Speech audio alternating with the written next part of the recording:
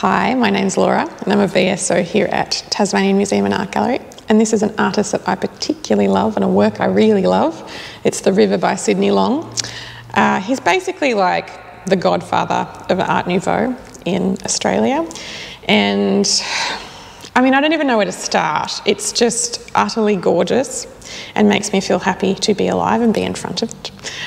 It was painted when he was about 24. He was born in Goulburn, went to Sydney for a while, and sort of in his early Sydney years, he would take painting trips out with some mates to Richmond, and this is actually a view of the Hawkesbury.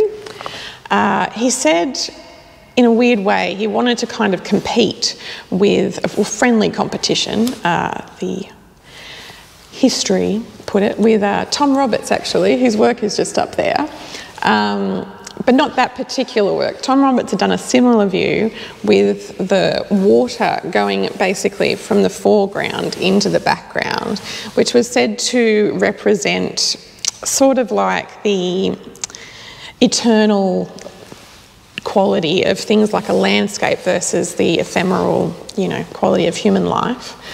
Why I particularly love it is that he really wanted to make work more about pattern than about directly, you know, realism, I guess. But it's just got this exquisite quality to it, where his little brush strokes to represent the reeds or, you know, the cows or, you know, and all these layers.